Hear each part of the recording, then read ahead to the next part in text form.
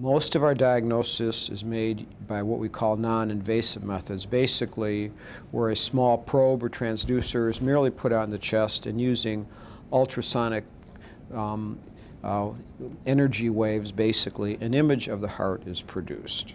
And we have other more sophisticated methods which involve the use of magnetic resonance image and also the cardiac catheterization laboratory when we need very specific information about the heart's defect. What's evolved also in our field over time is that the cardiac catheterization laboratory has largely gone from a diagnostic area to a therapeutic area.